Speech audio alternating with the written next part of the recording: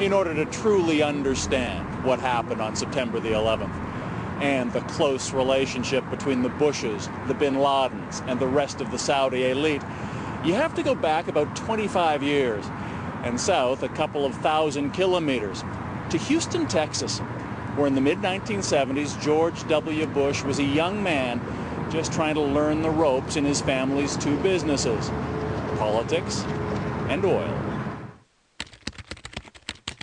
George Sr. struck it rich in oil, became a congressman, then director of the Central Intelligence Agency, where it's said he first won the friendship of the Saudi royal family by arranging CIA training for their palace guards. And George Jr. was trying to follow in his father's footsteps.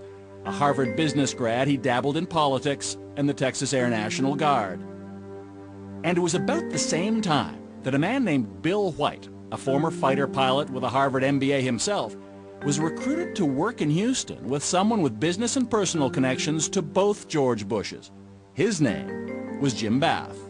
This fellow, James R. Bath, needed someone to run a series of real estate companies that would be grub-staked by not only the political families but also by some foreign nationals, the Saudis. And so I came down on an interview and met Jim. They opened an office in downtown Houston where Bill White became Jim Bath's partner and confidant. But White says Bath spent most of his time dealing with his foreign partners, a wealthy Saudi family, the bin Ladens. He also ran a company in the same building called Bin Laden and Associates, which Jim explained was a procurement company for the Saudis.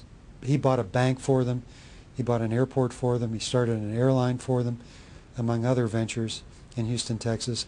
Now at that point, had you ever heard the name bin Laden? No, I had not. Meant nothing to you? Meant nothing to me.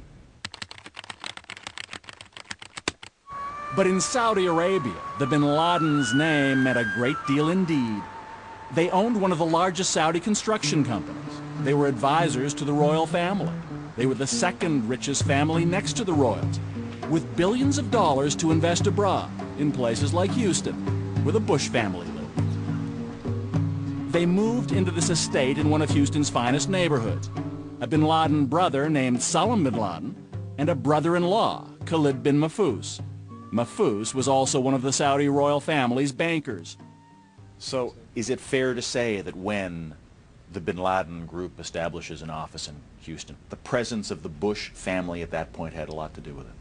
Oh, absolutely. I think that was essential, the essential element. And I don't think any of those dollars would have come into the United States or any of those assets been purchased had not there been this quid pro quo relationship with the Bush family. While the bin Ladens built their ties to Texas, back home in Saudi Arabia they were making another kind of foreign investment. In 1979, the Soviet Union occupied Afghanistan. The Saudi royal family wanted to build a Muslim army known as the Mujahideen to defend Islam and force the Russians out. They turned to their trusted advisors, the bin Ladens, who offered up a lanky 21-year-old named Osama.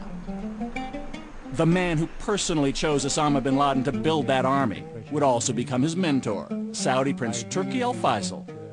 Last year on British television, he reminisced about the young bin Laden. In those days, he was a young man who had committed himself to helping the Afghan Mujahideen liberate themselves from the Soviet occupation of Afghanistan. And he was doing a lot of good. He was bringing support and aid to the Mujahideen. Meanwhile, back in Houston, the Bush family was also on the move.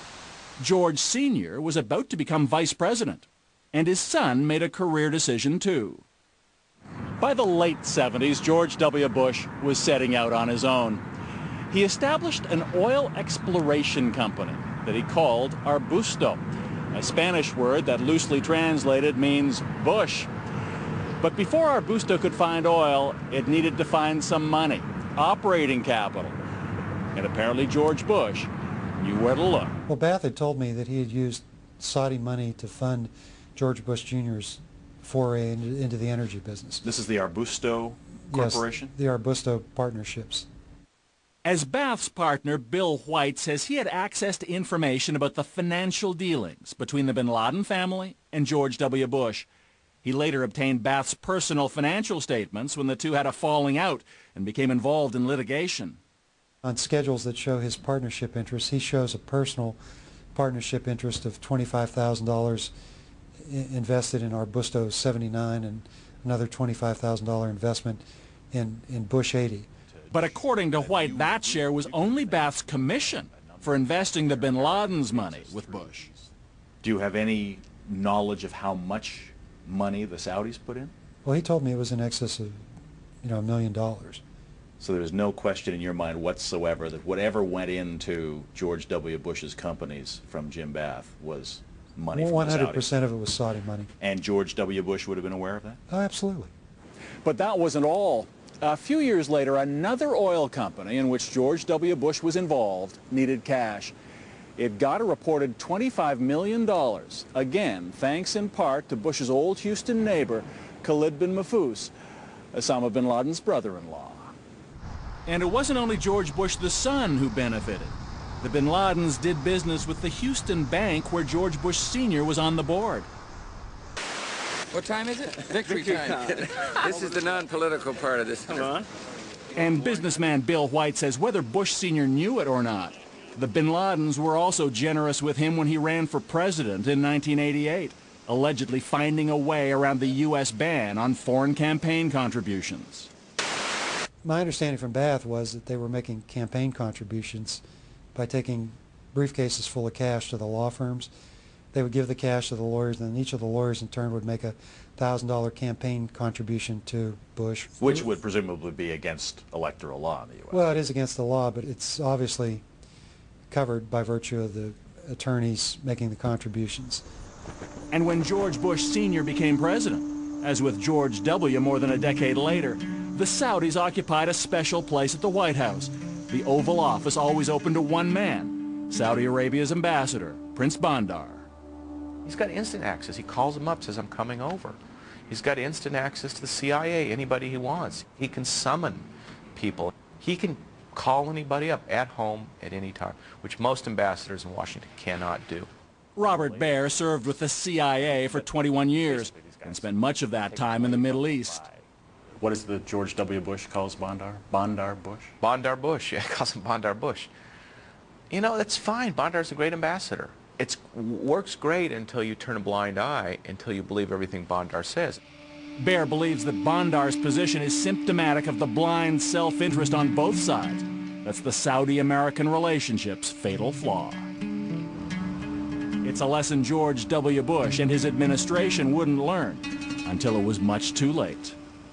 Had Saudi Arabia been acting as one might expect a true ally and friend to act, could they have told the U.S. all they needed to know about the real threat posed by bin Laden? They knew everything.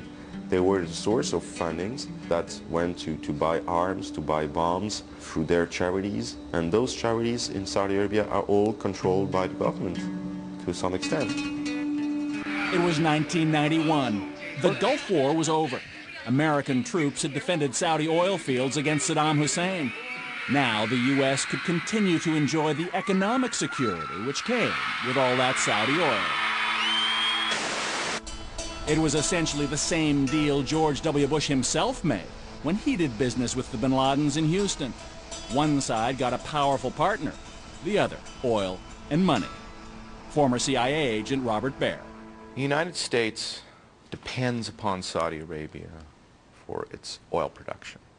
Saudi Arabia also recycles all the money it makes off oil in the United States and puts trillions of dollars in our banks. It pays for presidential libraries, anything you can imagine. And the Clinton White House wasn't immune to Saudi charm either.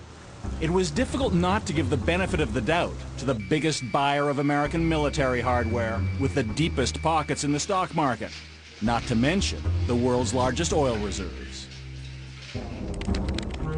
Which is why after George Bush Sr. left office and became a senior advisor to the powerful international investment firm, the Carlyle Group, he paid a number of visits on their behalf to his good friends, the Saudi royal family and the bin Ladens. It's a very nice reunion with friends. I'm very pleased to be here. They soon became Carlyle clients. Incredibly, on September 11th, Bush and the head of the bin Laden family would be at the same Carlyle Group meeting in Washington, just a few miles from where Osama bin Laden's hijackers would attack the Pentagon.